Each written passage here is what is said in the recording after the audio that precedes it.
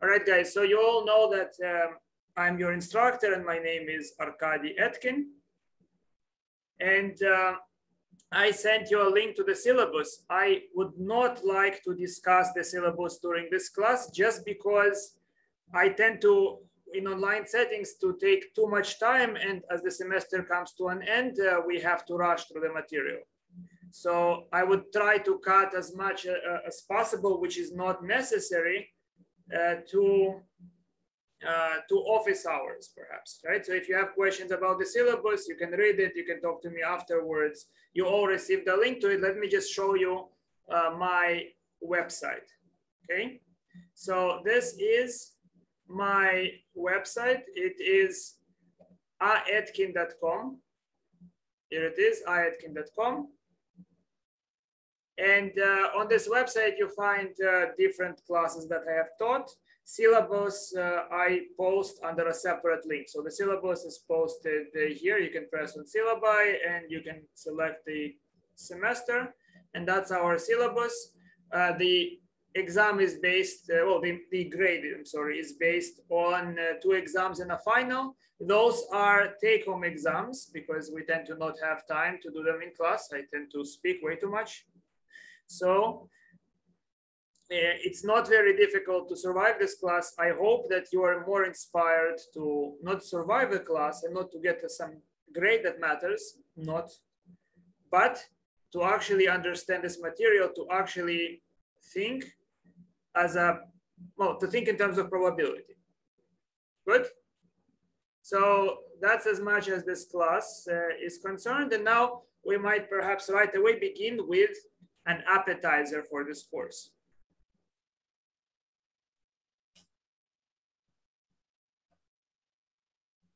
That's where I post all my notes, by the way.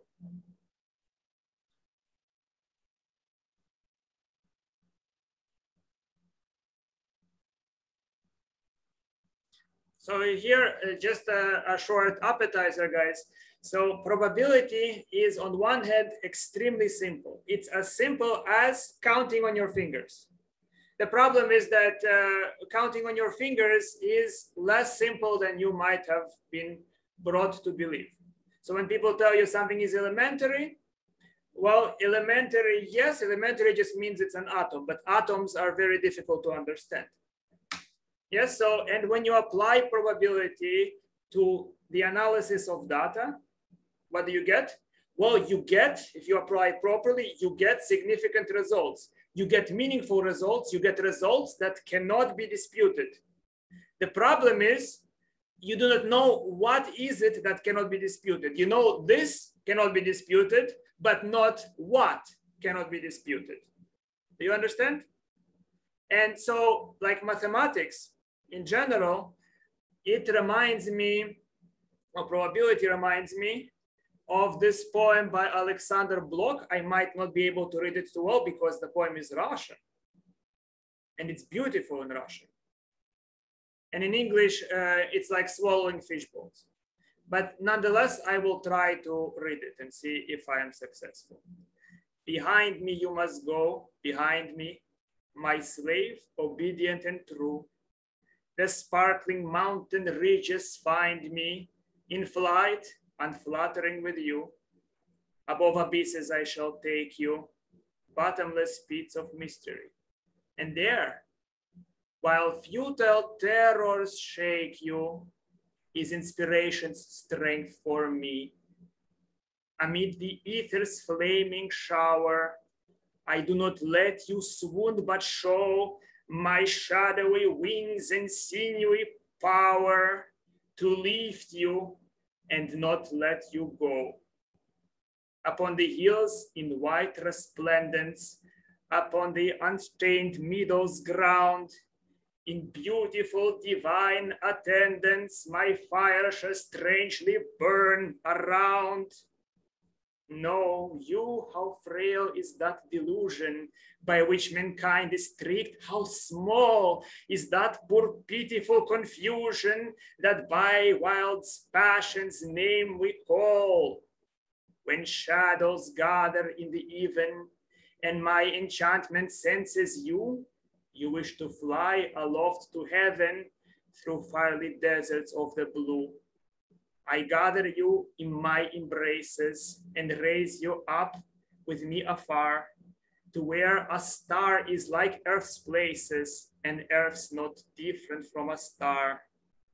Then, stricken dumb with admiration, new universes you can see, sights unbelievable, creation made by my playful fantasy. In fear and strengthlessness you shiver. I hear you whisper, let me go. You, from my soft wings I deliver and smile upon you. Fly below. Beneath my smile divinely winning, in an annihilating flight, like a cold stone you flutter spinning into the glittering void of night. And if you want to hear how that poem sounds in Russian, I posted the link. So how is that? I hope you understood that what will happen to you in this class. I mean, I already see some people disappeared, right? They do not want to fall like a cold stone, but that's what you signed up for, correct? You can still quit, you know. How can counting, which even toddlers can perform on their fingers, create such strange experience? So let us begin to consider some appetizing examples. And I know I haven't explained a single thing about probability, but perhaps we already know just enough. So here is the first question, guys. And see, you can text in the message or maybe speak up. You are invited to a household known to have 2 children. You have never seen these children and have no prior knowledge about them. As you park your car, you notice that one child is playing in the yard and that this child is a girl. Could you now tell me what is the probability that both children are girls?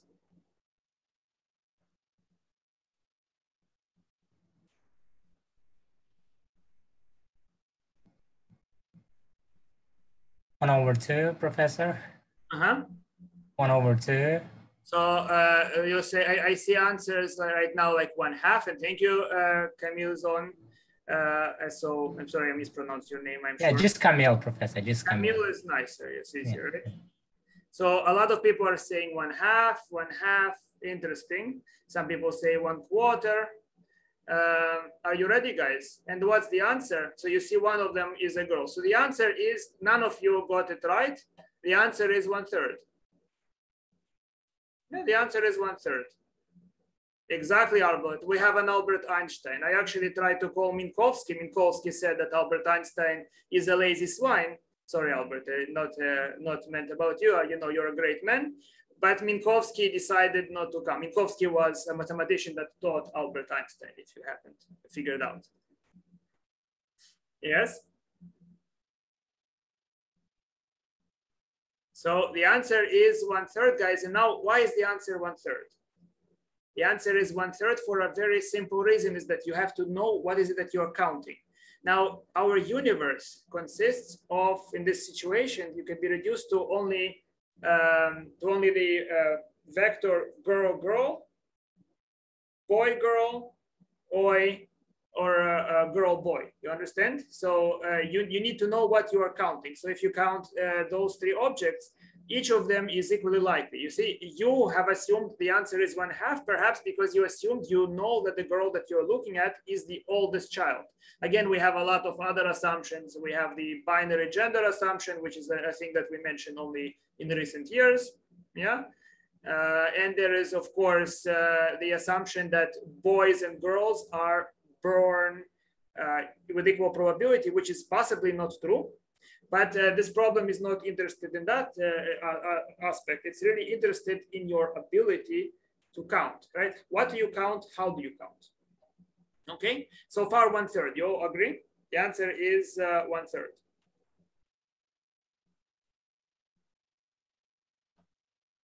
Now we go to the next question.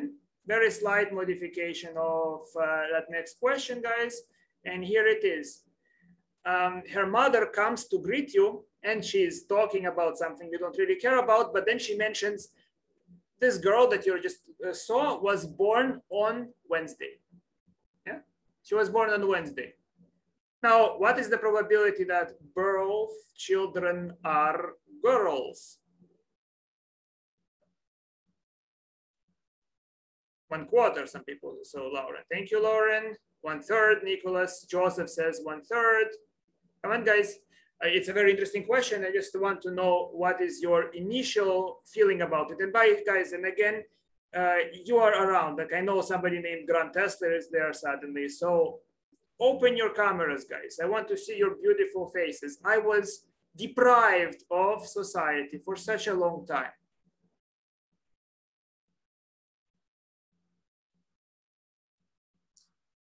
Oh, good. Thank you, Anna. By the way, guys, I should mention that I will start taking attendance soon.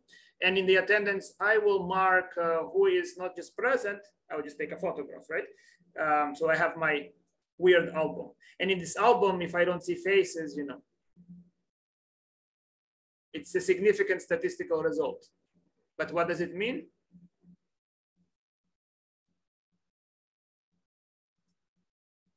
Okay, so Gustavo says 1/2. 1/3, guys, okay? Oh, if you're saying 1/2, 1/3, right? She was born on a Wednesday. It's not influential, that's not important, right? Well, the answer is 13/27. Exactly. Yeah. Now, what just happened here, guys? Well, what happened is that you don't know how to count. Now, what is this information that that was just mentioned to us? Well, you think that Wednesday is not an important information, but our universe has now grown bigger. We now know that that we have days of the week in this universe, and we have girls in the universe and boys possibly. Yes. So, what universe are we finding ourselves in? Well, I'm not finding myself in any good universe. I don't know about you guys. I'm finding myself in ever worse universe. But in this situation, the universes are vectors of the form x, t, y, s. 4 vectors, where x is the gender of the older girl, t is the day when she was born, or he was born if it's a boy, right? This is the gender of the younger child and the day this child was born. And now the evidence that we have is that we either witnessed a universe in which we have girl Wednesday as the older girl born on Wednesday, or universe of a type where the youngest child is a girl that was born on a Wednesday. Do you understand?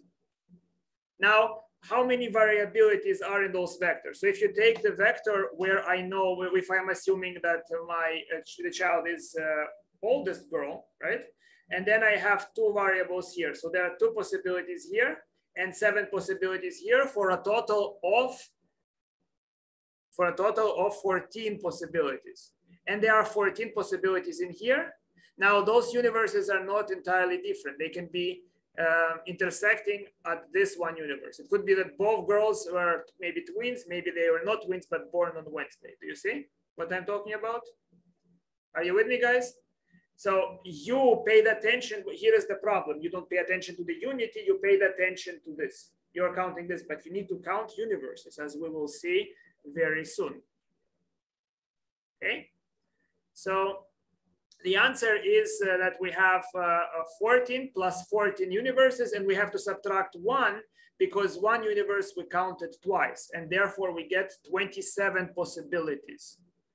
And each of those possibilities is assumed equally likely, which means that the possibility that both are girls, we now have to examine the situation. The universes in which both are girls is the universe where I know everything about the older girl. In other words, I know the older child is a girl and born on Wednesday, but don't know when the younger child was born. Yes? And that gives me 7 possibilities. Now doing the same thing symmetrically for the older child, that gives me another 7 possibilities. And again, we overcounted this situation. So therefore, there are 13 possibilities that correspond to having 2 girls. Now let's count where you have 2 girls. Yes? Isn't it interesting? So the answer is 13 over 27. That's the probability given this information. Do you see how tricky it is what we're doing here, right? And the trick is just knowing how you count what you have to count.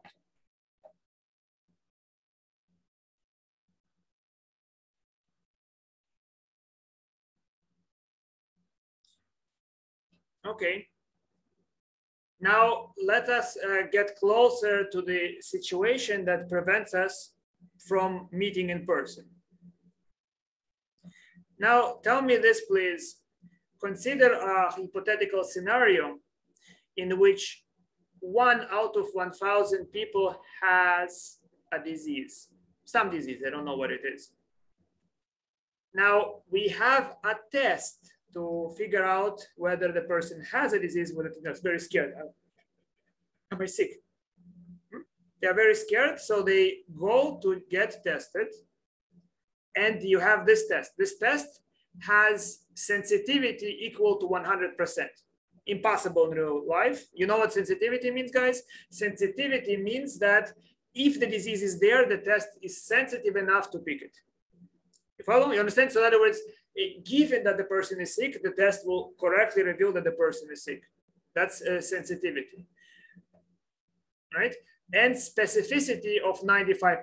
Specificity meaning that maybe the person, if the person does not have the disease, 95% of the time, there would not be a false positive. You know, you would say correctly, you don't have the disease. So sensitivity of 95%, so specificity of 95% means that the test is not going to incorrectly sound the alarm.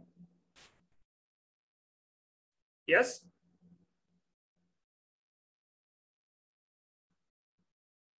So guys, if you take this test and the test came out to be positive, how worried should you be? How worried should you be that you have this disease? In other words, what's the probability? I'm not sure, maybe you're a very sanguine and relaxed person, but what's the probability that you have the disease? Do you have a sense? I mean, I don't even want you necessarily to calculate, but do you think it's very high? Or do you think it's tremendously low? Or where do you, what's your ballpark? You came up with a positive test. How afraid should you be?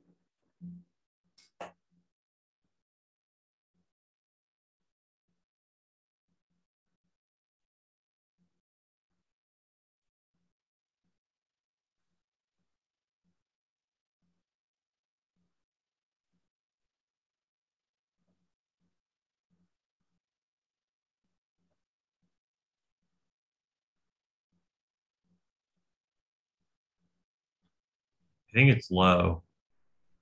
Okay, well, about how low? Thank you, Raider, for speaking.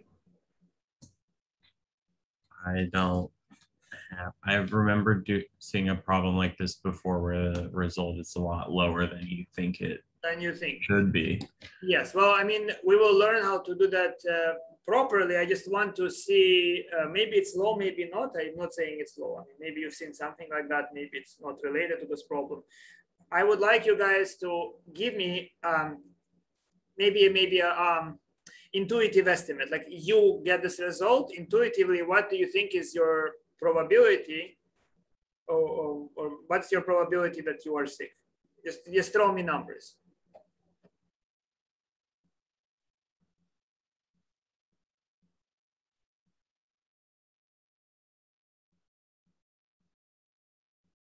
Let's see what those numbers are. So Cindy says 5%. Somebody gives me a kind of a very, very accurate number. Okay. Okay. Interesting. So a lot of you say, one person says 1%. All right. Interesting.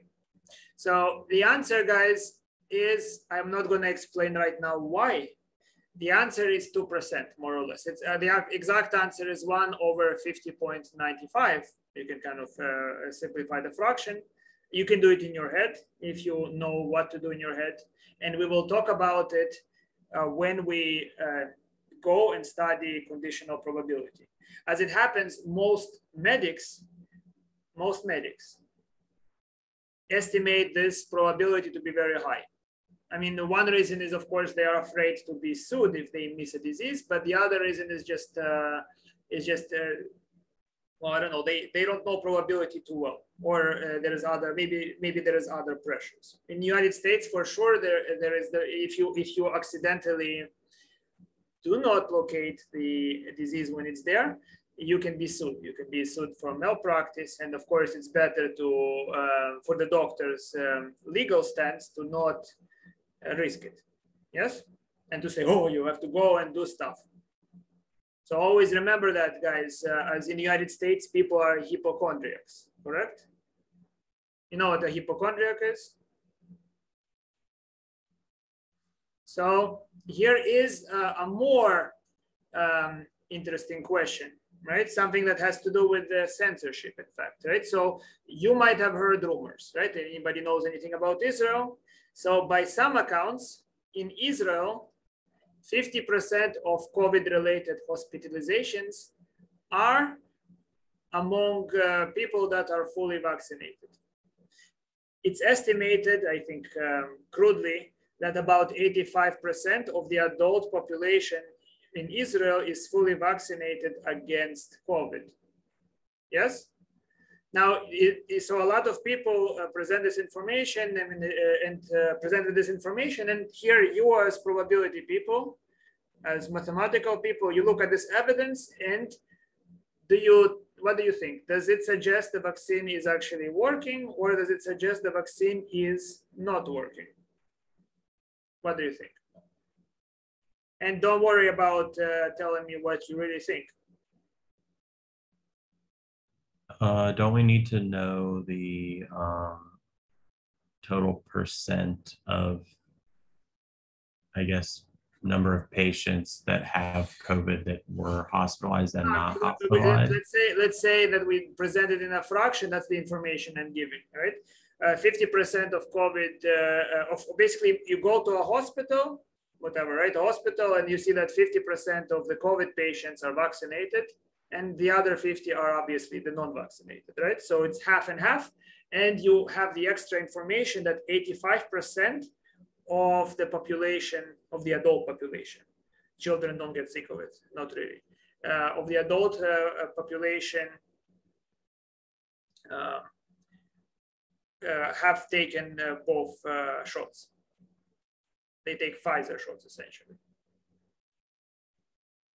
So what do you think?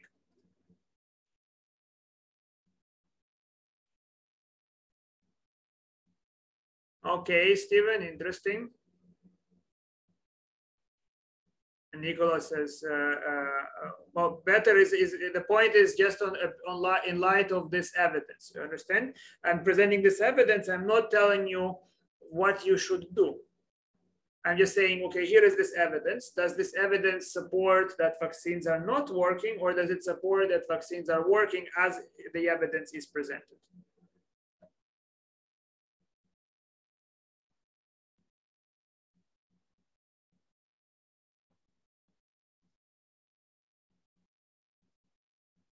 So some will say it's working, but efficiency is not high. Now, how high is the efficiency, guys? Let's look at it a little bit closer.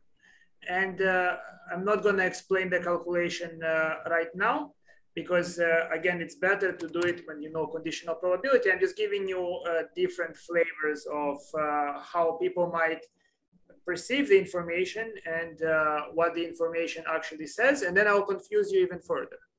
So don't worry, right? If you once you feel you understand something, I will be sure that you don't feel this way ever. Okay, so here is I made the calculation, guys, myself based on that information, and the calculation is that if this is true, if it's true that exactly 50% of the population in the hospital because of COVID is fully vaccinated and 85% of the population is vaccinated, then the vaccine is working at 85% efficiency. You understand? No, obviously you don't. I just, some person that hopefully looks to you like he's smart. Do I look like you like you're smart? You better say yes, and I want to see 29 yeses right now.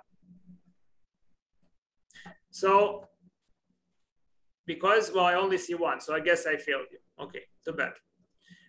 Too bad. Yeah, so don't be fooled by somebody that looks smart. I might be very stupid, which is in fact what I am. So by my calculations, which I haven't revealed to you, it's 82% effective. In other words, if you might interpret it, that's the question is, how do you interpret it? Okay, that's the next question. So does the 82 estimate of vaccine efficiency suggest that getting the vaccine is the right choice? That's my next question, which is much more open-ended. What do you think? So Albert says yes, Ryan says yes. And a lot of you say yes, my dear indoctrinated students.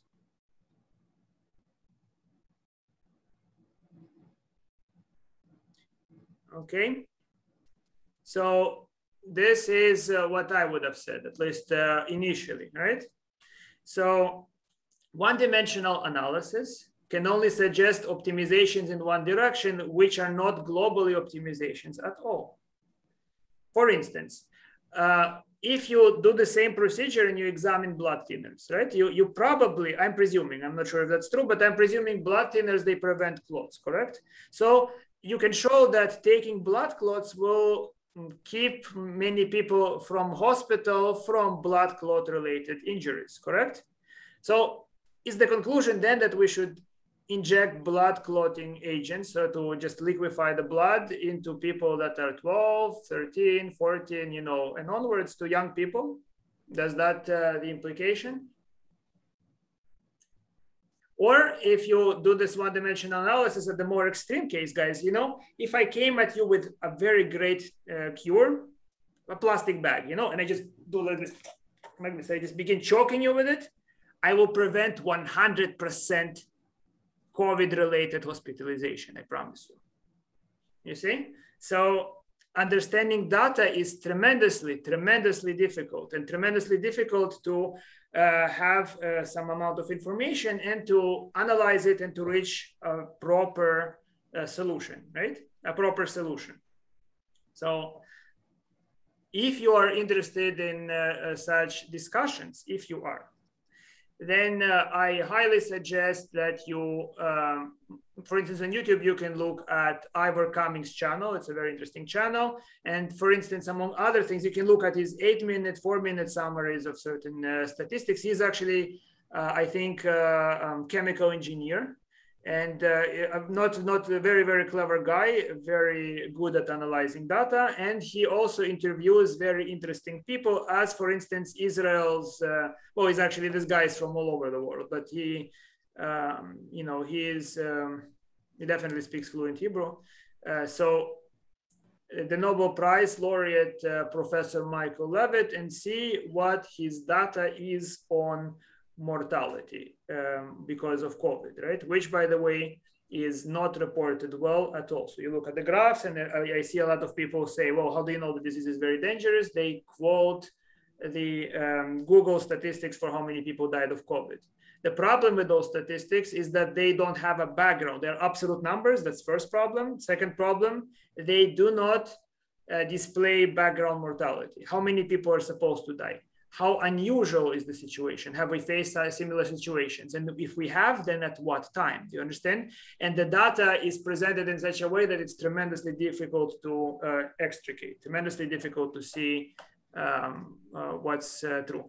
And then here is, Professor Levitt received, I think in 2013, Nobel Prize in chemistry. He is very, very good at mathematics and statistical analysis and data analysis. And I think he had some computational models for proteins or something like that. So you can see what he thinks. You can kind of look at his work on Twitter if you want. This is a very light read, very interesting read, and very light read is if you can take COVID, Why Most of What You Know Is Wrong by Sebastian Rushworth. And he's a Swedish doctor and not very bad at statistics. Okay, good. So that's my 2 cents for now. I hope you will read this book. I would be very glad if you do. Now we can begin, I suppose, with the basic principle of counting, right? We spoke about statistics. We see how misleading and how difficult it is to understand.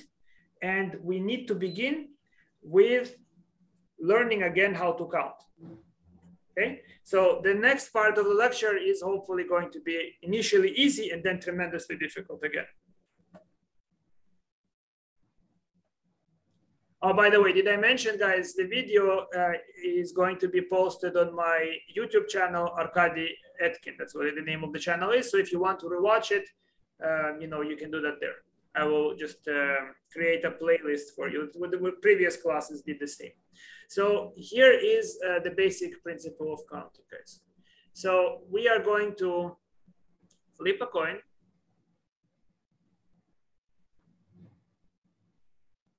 A coin is flipped, and the results are supposedly only heads or tails. Good. So those are the universes that we have, only 2 universes. But if we study this experiment where we flip both a coin and a die, then we have a vector. We have, and I list this vector as first row and second row. You see that? So first row is heads, and then we have all the second entrance is the outcome on the die, and tail. And then altogether, how many outcomes can we have for this experiment where we want to know both the result on the coin and the result on the die? 12. Well, obviously, but we're more interested in the general way of doing that. So suppose that we have our full procedure is divided into experiment 1 and experiment 2, where for each outcome of experiment 1, you have n outcomes and possible outcomes of experiment 2. So for instance, if experiment 1 is flipping the coin and experiment 2 is flipping the die, then experiment 1 has 2 outcomes and experiment 2 has 6 outcomes. Are you clear, guys? So in the general setting, it's a very, very important thing to understand and understand intuitively. The general setting is we have first experiment that has any number of m outcomes. And for each of those outcomes, the second experiment has any number of m outcomes. One of them will come out. Clear? That's what I mean.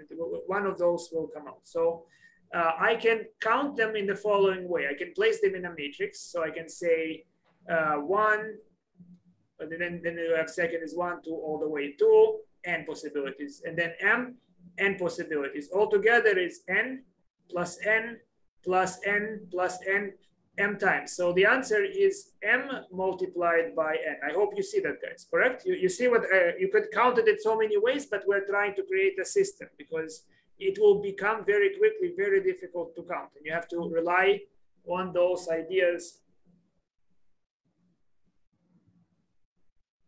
Good? So it's m times n. Here is an example, guys. Suppose there are 10 women. Each woman has 3 children. And in the experiment, we will select a woman and one of her children. Do you see what's happening here? So the woman, they can have, they can be numbered. One woman, so one woman is holding this mugshot with the number 1, another one is with the number 2, and then her children have numbers 1 through 3.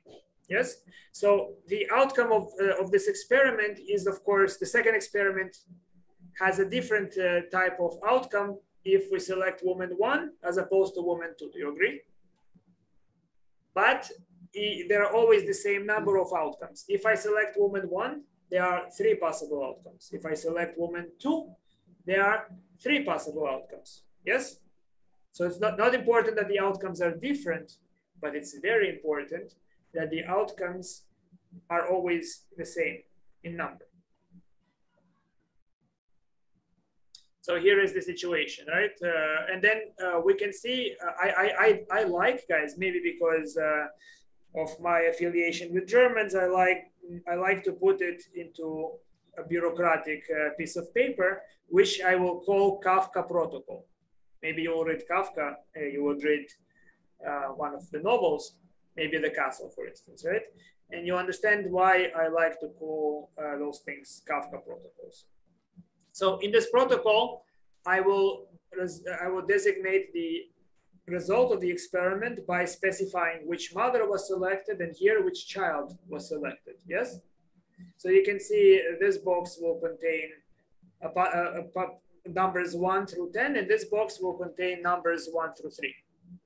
Altogether, there are clearly 30 possibilities. 30 such documents can be filed. If I file a document for each possible outcome, there are going to be 30 papers, and I can count those 30 papers. You understand what I'm counting, guys? I'm counting the documents, what I call Kafka protocols.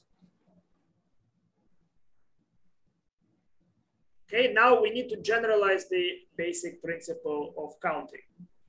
So suppose we have all the way up to R experiments, and each of them has a number of outcomes. They don't have to be the same, right?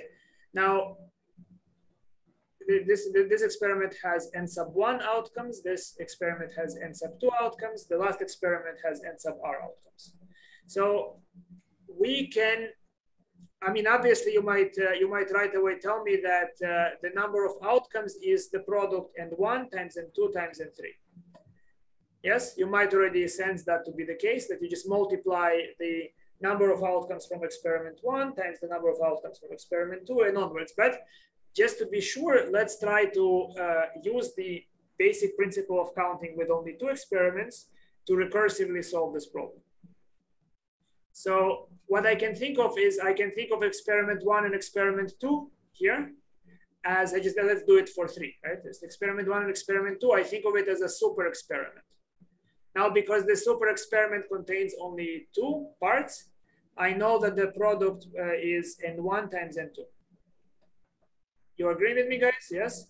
If at any moment you feel stuck, don't be embarrassed. You tell me what it is. And after class, we always can stay and discuss anything that is still troubling. So the answer here is n1 times n2. Now, this super experiment with experiment 3, together, now again, I can apply the basic principle of counting. Now we have n1 times n2 possibilities. And here we have n sub 3 possibilities. So it's this number times this number, which gives us the total number of outcomes. And in the same way, we can recursively solve for any finite number of experiments. Yes? You just group them by 2, then add another one. You basically make a super experiment, a super experiment, a super experiment until you have covered all of them. And that's one way to recursively prove it.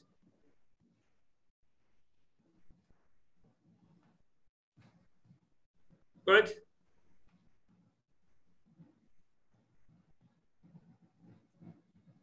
So here is, guys, here is the next questions. Hopefully still very simple one. How many different 7-plate license plates are possible if the first 3 places are to be occupied by letters and the remaining 4 by numbers, right? I think how many letters are in the English language? I think 26, yes, 26, good. So the answer for this question is very simple, but still I would like you to train to produce Kafka protocols. Also for the exam, it will help me quickly understand how you come around with your calculation. So here is the Kafka protocol, very good, Ryder. So the Kafka protocol, here is the boxes. So how many possibilities to fill in box 1? 26 possibilities, 26 possibilities, 26 possibilities. And the remaining boxes, we have from 4 to 7. From 4 to 7, we have 4 boxes left, correct?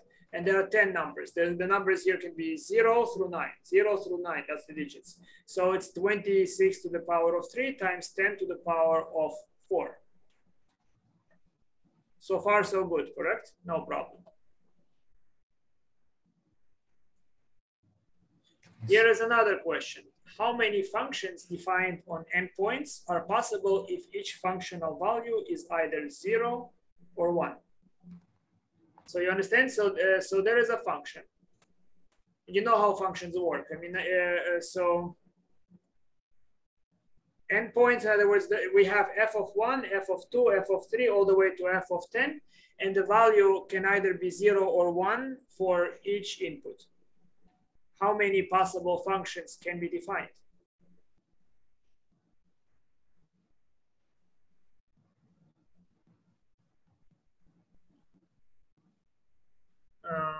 Okay, I have 2 answers. Let's see if I have more, guys.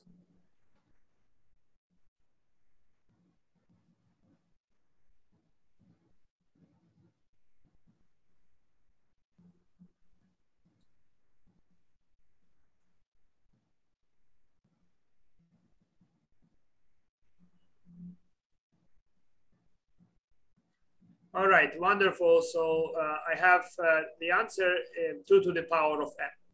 Now, I can do that by, again, drawing a Kafka protocol.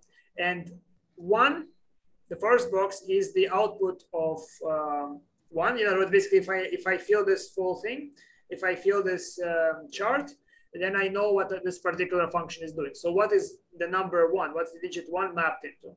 It's mapped into either 0 or 1. So there are 2 possibilities. There are 2 possibilities for the next box, all the way to 2 possibilities for the last box. There are n boxes. So it's 2 times 2 times 2. 2 is multiplied by itself n times. Yes? So it's 2 to the power of n. Now we go ahead and try to understand how many permutations are possible on n objects. So permutation is linear ordering. So what matters is you place, let's say, students, you place them in line, and how many ways they're distinct entities. So how many ways are there to place those distinct entities in linear order?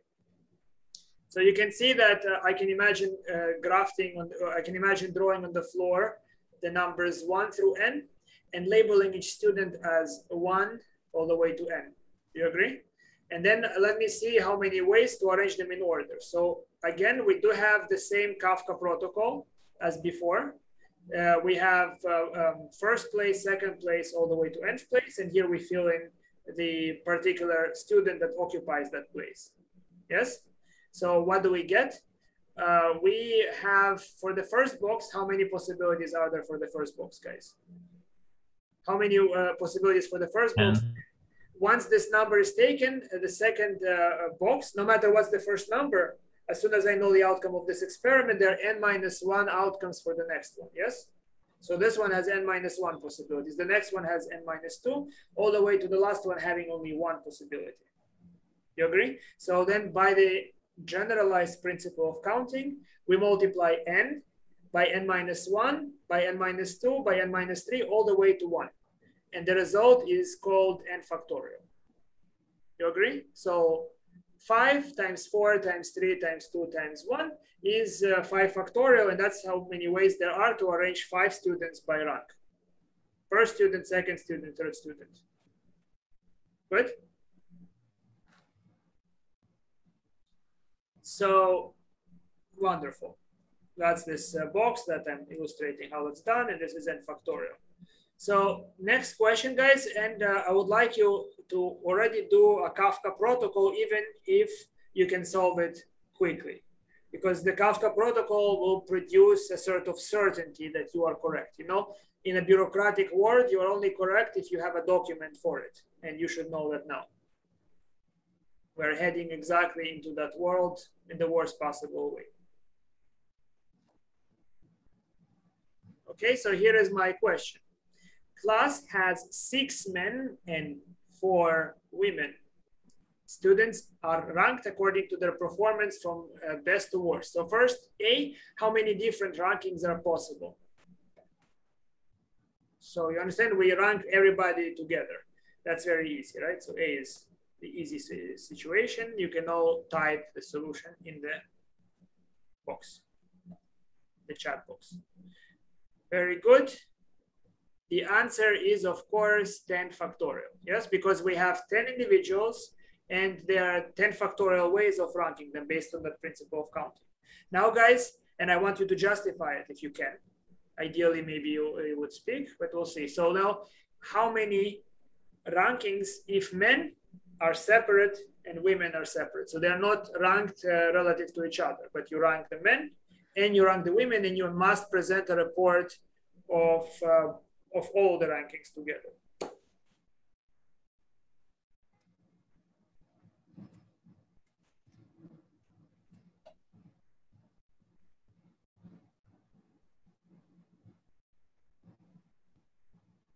Okay, interesting.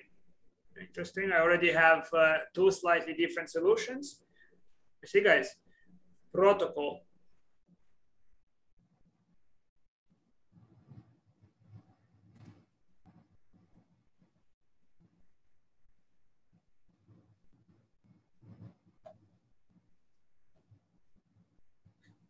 All right, so and another person wrote 6 factorial, 4 factorial.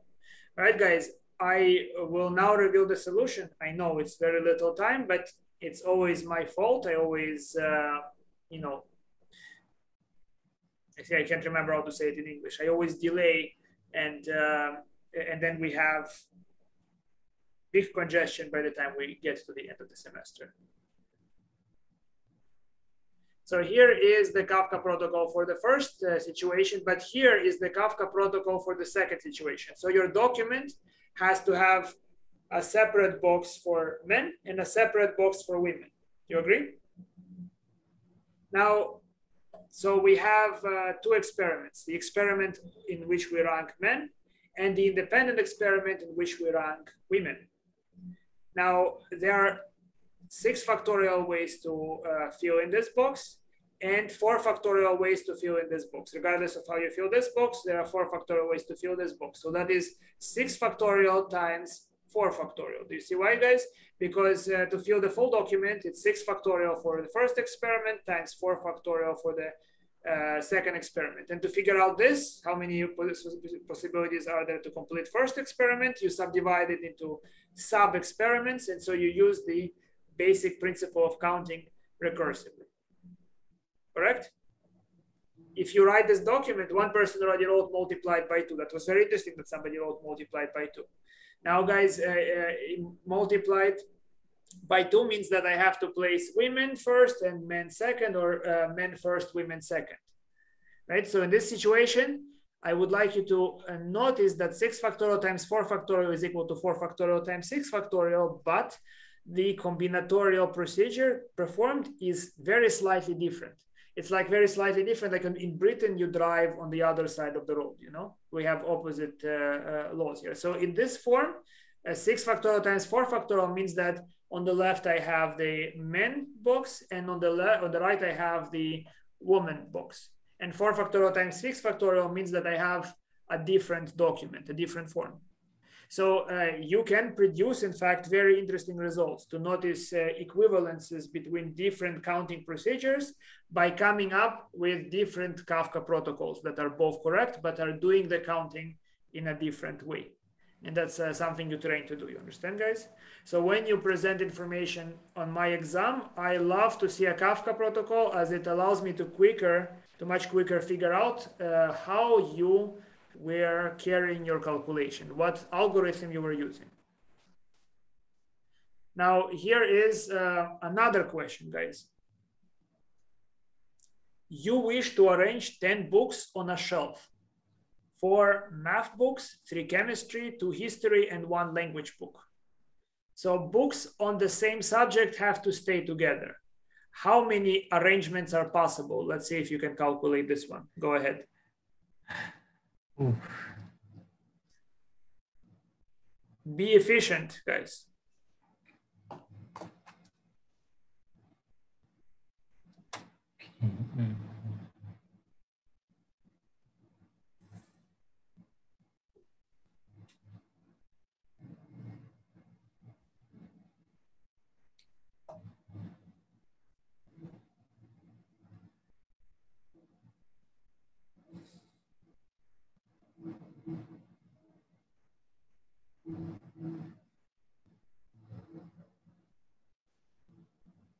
The class is over at 6:50, correct? Okay.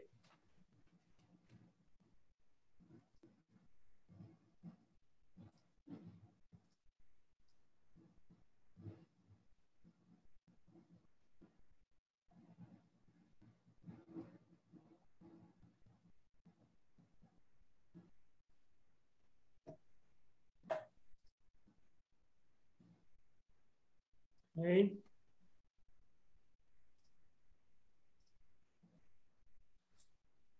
Even if you can solve this question, guys, I want to see that you can solve it using Kafka protocol. So that in other words, you can solve it in a way that with procedures that you can apply in more difficult situations.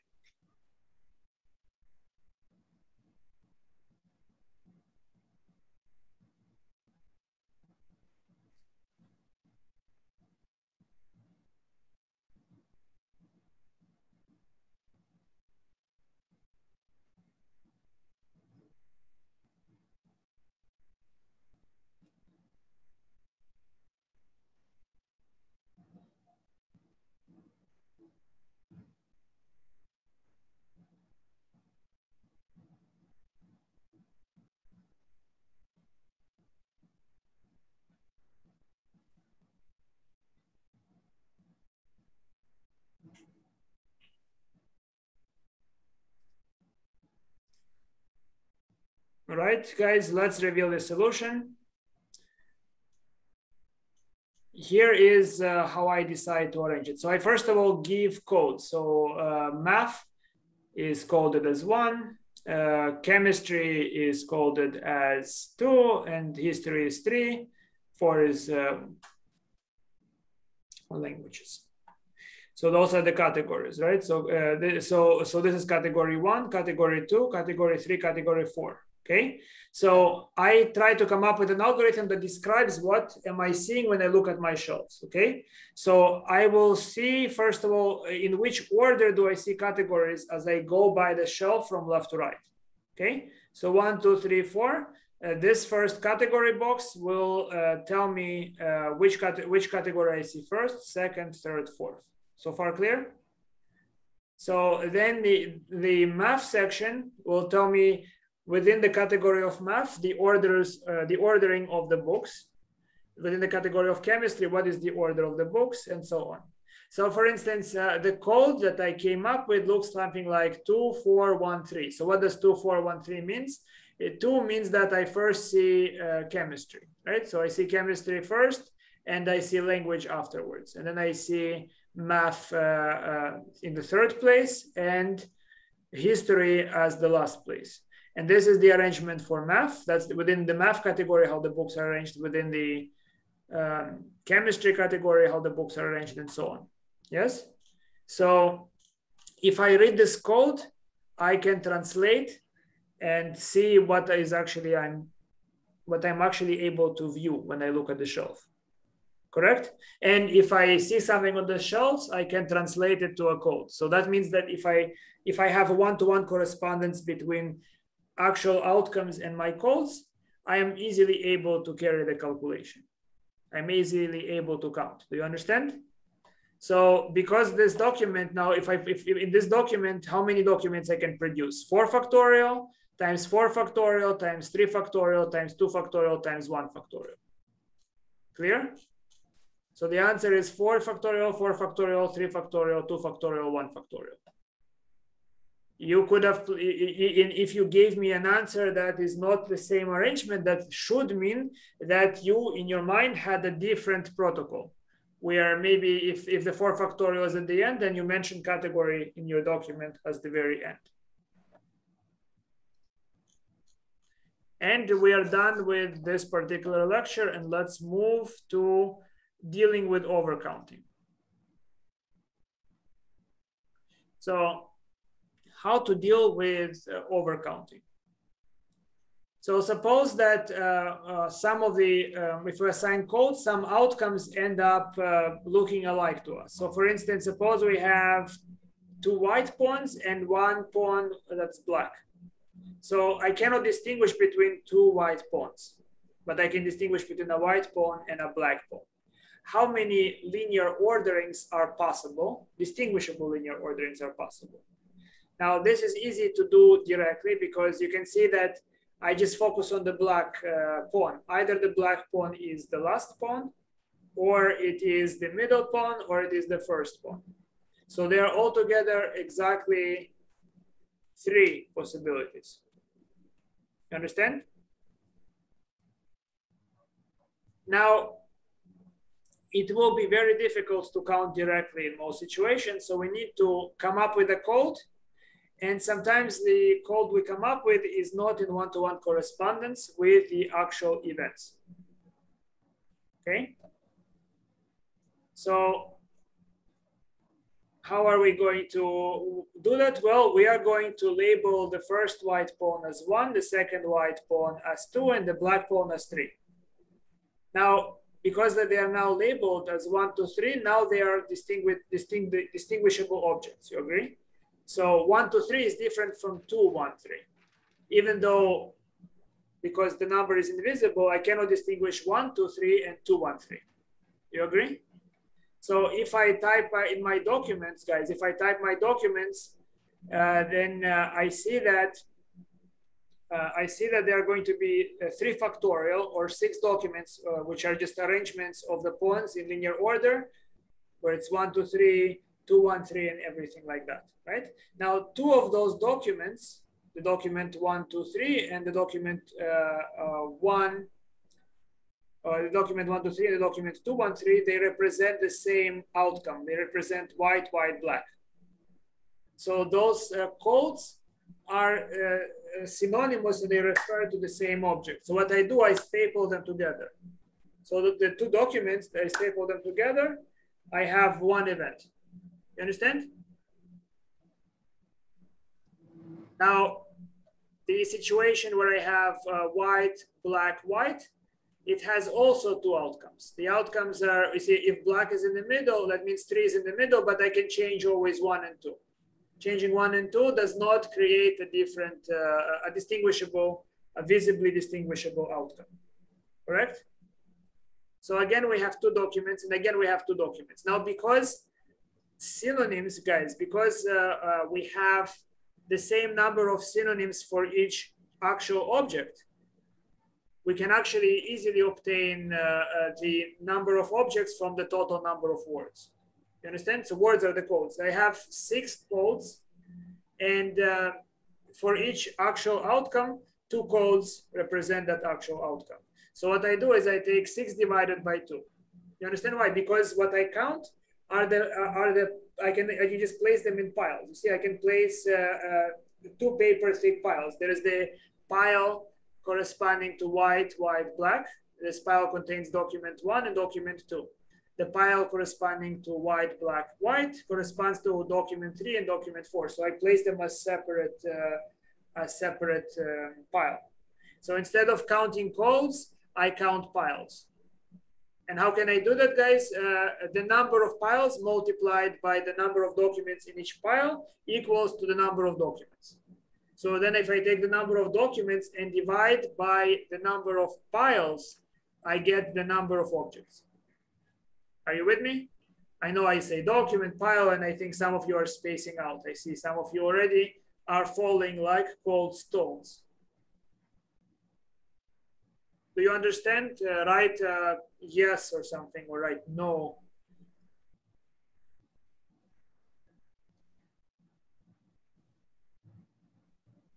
Okay, so far good. Here is, guys, here is the analysis again summarized. You see, human language, it's a bit more difficult, right? So some nouns have many synonyms. You know, some objects have many synonyms, others don't have as many, right? So for instance, you take snow, I'm not sure how many other words are there for snow, but some things have many words that mean the same thing. If it happens that you have each actual distinguishable object has the same number of words referring to it, then it's easy to know how many different objects we have by knowing how many words there are in total. Okay, so in this case, it means number of piles times number per pile, because the number per each pile is the same, equals to number of documents. So distinguishable outcomes equals to number of piles, which are documents divided by the count in each document. Are you with me? So this is the synonyms. This is the document, number of documents divided by total codes that correspond to the same pile, to the same object. Here is a more difficult example, and we are going to try to analyze it very carefully. So we have 6 pawns, and the ones that look alike are indistinguishable. Good. So we can form, first of all, we can imagine assigning numbers to them. So this is 1, 2, 3, etc. They are assigned numbers to make them distinguishable, and then I can place those numbers in here, and I have 6 factorial different ways of arranging them once numbers are assigned. But many of those arrangements are not corresponding to distinguishable outcomes, right? This is an overcounting. So for example, 1, 2, 3, 4, 5, 6 is the same as 2, 1, 3, 4, 5, 6. Do you agree? Because if I change 1 and 2, I do not see any difference. They are exactly alike. They are twins. So how many of those codes refer to the same outcome? Well, how many codes refer to the outcome WWBRRR? Okay, so we can do that intuitively. Well, WW, I can permute the whites among themselves, and I can permute the blacks among themselves and the reds among themselves. How many permutations are there? 2 factorial, 1 factorial, 3 factorial, right? Which means that when I permute, I change the orderings of 1, 2, 3, 4, 5, 6. So it means that 2 factorial times 1 factorial times 3 factorial is the number of rearrangements of each distinguishable pattern. So it means that 6 factorial divided by this number will give you the number of distinguishable patterns. That was a very quick analysis. I'm going to actually go back to it and be a little slower. Hopefully that's for a useful purpose. Okay, here is the same procedure, but done with greater care, in hopes that you understand how careful you must be. So imagine that each of those pawns has to carry 2 IDs. It has to carry a population ID, which is a number between 1 and 6, and it has to carry a color ID, which is let's say 1 and 2 means white pawn, right? It means the first white pawn, second white pawn. If it's a black pawn, the number 1 means first black pawn. If it's a red pawn, it might have another color ID, which is 1, 2, and 3, right? So 2 numbers, right? Population number, and second number will indicate its ranking within the particular group of identical individuals. So then I can create a document to count how many ways to arrange white, white, black, red, red, red, right? So if the pattern that I see is white, white, black, red, red, red, how many ways can I see the pattern? Here is that protocol again. So white, I'm just looking at the colors of white among themselves, and I see, do I see, wherever it's located, do I first see white number 1 and then white number 2, or do I first see white number 2 and then white number 1? You follow what I'm saying? So within a particular pattern, like within this pattern, do I first see green 1 or do I first see green 2? Within the red, do I first see green 1, 2, 3, or just within the red, or do I see red 2, then red 3, then red 1? So that's what this document refers to, right? With this label. So if I see this pattern, just scan it and find the relative position of whites to themselves, blacks to themselves, reds to themselves. How many arrangements? There are 2 factorial times 1 factorial times 3 factorial arrangements. If I change this label by any other label, this document remains the same. So any arrangement has the same number of synonyms. Do you understand what I'm saying? This white, white, black, red, red, red, I can just change by any other distinguishable arrangement and I still have the same document, because I can still look at the relative position of whites, relative position of black, relative position of red. So that implies, yet again, we have the same number of synonyms for each distinguishable outcome, the same number of codes, which means we can carry out this procedure.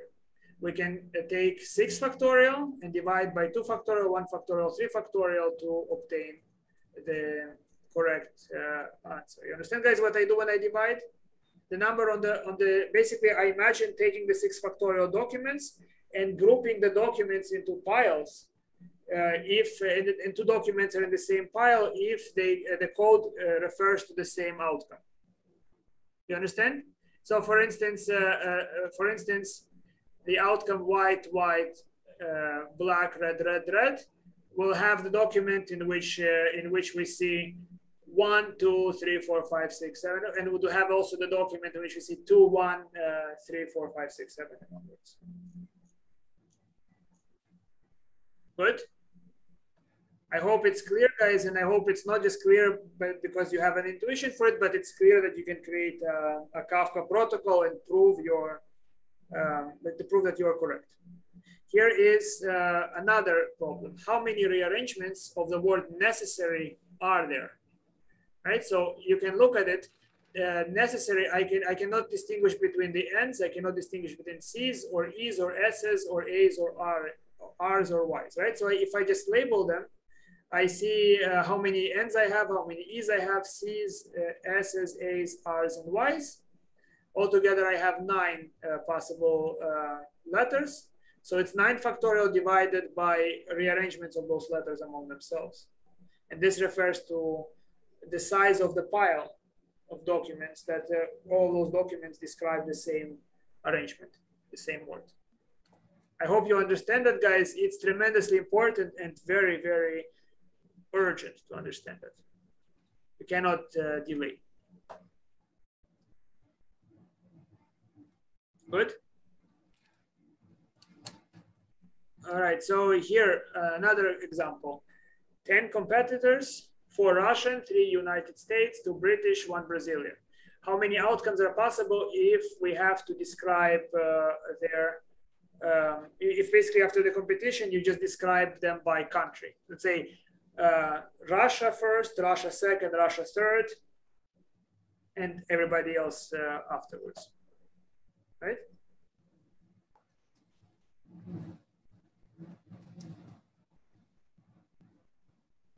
So tell me how many different outcomes are possible?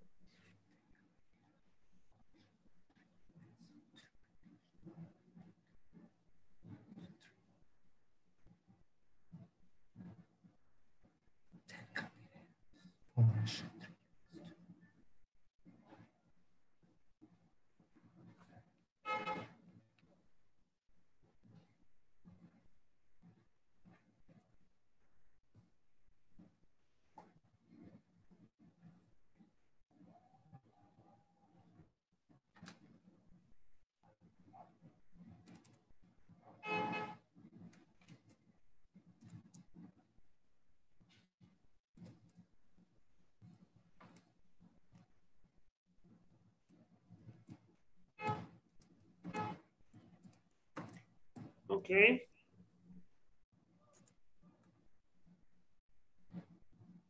Okay, so this is the situation, guys. You see, if we have this outcome, again, if we list them as 1, 2, 3, 4, all the way to 10, it could be this is the possible outcome that we can have. Altogether, we have 10 individuals, so there are 10 factorial ways of arranging them, but some individuals cannot be distinguished, which means there are 4 factorial, 3 factorial, 2 factorial, 1 factorial ways of placing the same categories. Good? You understand why it's this number, guys, right? This is the number of synonyms, because I cannot distinguish among the R's. If this is the situation, then permuting the R's among themselves gives me 4 factorial different codes for R. Permuting U's among themselves gives me 3 factorial U's arrangements of U's and onwards, you see? So this is the number of codes that mean the same thing. And in general, if we have n objects of which n1 are alike and 2 are alike, all the way to nk being alike, n factorial over the product of n1 factorial all the way to nk factorial represents the number of outcomes that are distinguishable. Good? Everything's clear, guys? So I hope I covered enough. I'm hoping I'm not racing too much, because there's quite a lot to talk about, and I never find the full time to talk about advanced materials, as I tend to spend a lot of time in the elementary developments. So, all right, guys, thank you for staying. You were great. I enjoyed seeing your faces. If you want to stay after class and have questions for me and talk to me, interact with me, then please do so. Otherwise, goodbye. I hope that since I'm trying to keep my location invisible, I mean, I'm going to be somewhere else on this week, and I'm next week. So hopefully the internet works very well.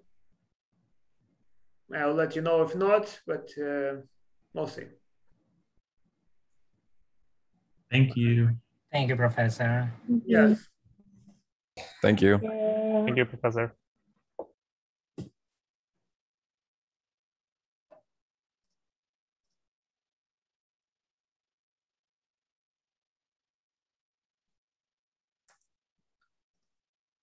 All right, I'm stopping the recording.